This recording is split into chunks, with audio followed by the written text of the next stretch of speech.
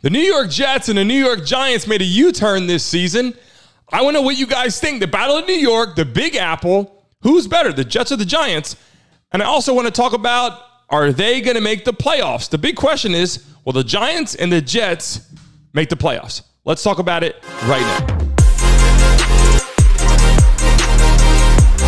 But it's like he's trying to run a one-man band out there. Behind his seat and leave a comment below. This is a make-or-break season.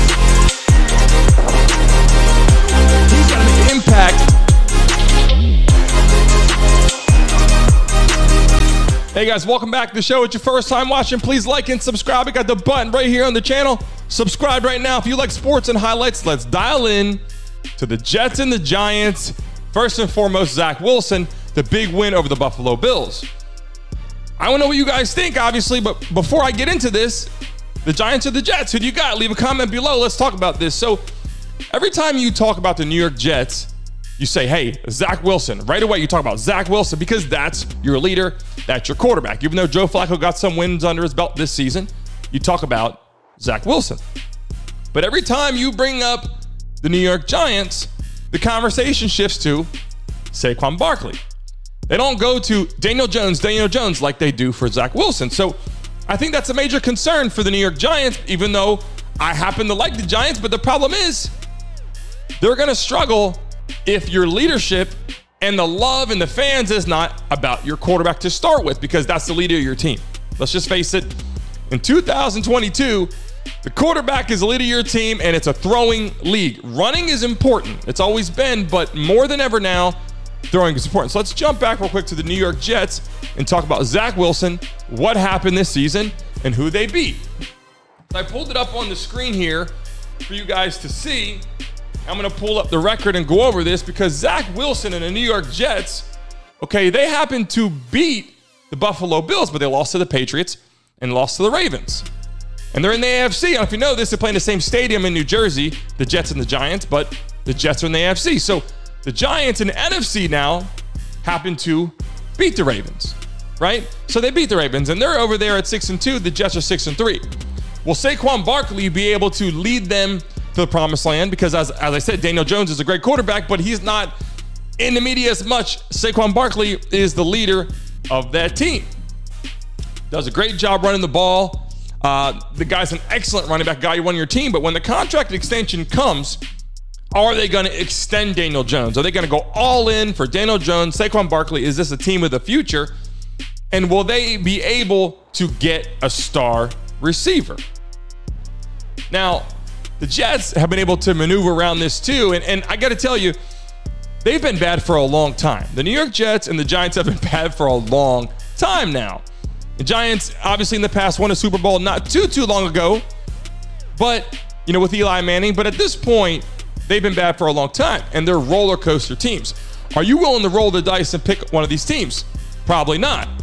But if you were to take a look, and I'm going to pull this up because I want to make sure that I got some other stuff on the screen here for you with the National Football League. And when I pull up the New York Giants, okay, I got this up because I want to get this right. Obviously, the Eagles and the Cowboys are ahead of them in the NFC East. But will the New York Giants be able to get to the playoffs and get above one of those teams? I find it to be difficult, but the Cowboys are always in shambles also. They win, they usually have a good season, and they kind of die out, and they never quite get to that point with Dak Prescott and Ezekiel Elliott. So they're having some struggles out there. Now, obviously with injuries too. Will the Giants be able to step over the Cowboys? That's one question. And will the Jets be able to stay above the Dolphins? Because I don't think any of them are going to eventually pass the Bills in this season. But do the Jets have the ability to overcome that and beat the Dolphins out for a spot in the playoffs? So let's talk about this.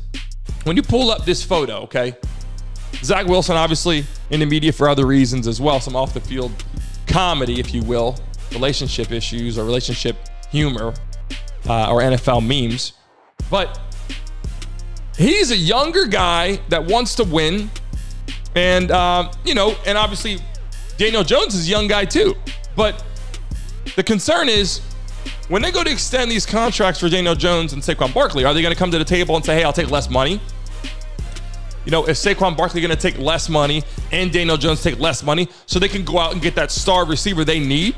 Because right now they're hurting. They need a big time receiver. And that's why the conversation was Claypool. Obviously, he didn't make it there. They thought they were going to get Claypool. I think the Giants wanted to get him in. They didn't get him in. And then you got players like Odell Beckham. He was in New York before. Will he end up there? A lot of people are saying he's going to the Cowboys and all other places. I happen to think that the Cowboys do want him. I think that's where he's going to end up. But the New York Giants right now need a receiver more than anybody. And so at this point, the opportunity for the New York Giants to move forward and get to the playoffs, I think they have to look at what the contract looks like to build this program longer than just this season. I think Odell Beckham wants a 2 or 3 year deal. So let's talk about this. Back to the Jets. The Jets look like the better team right now with the enthusiasm and the effort to get to the playoffs, especially because they're just behind the Bills and they have the Dolphins to fend off to try to get to the playoffs. And I think beating the Bills gives them incentive, gives them motivation and excitement. Obviously, team morale is important here to get to where they got to get to. The New York Giants look like they were on the up, and now they're kind of plateauing right here. Even though they're just 6-2, they have a great season. It just doesn't seem like they're going to have the ability to get to the playoffs, especially with the Cowboys and Eagles ahead of them. And if you put the two together, it looks like the New York Giants are just a run-heavy football team. And that's why I think New York Jets right now are a better program. So if you look at these two teams, my pick's the Jets. I want to know what you guys think about the Jets and the Giants right now. Who's the king in the Battle of New York? Hey guys, thanks for watching and tuning into the Brandon Mason Show. Please remember to like and subscribe. Until next time.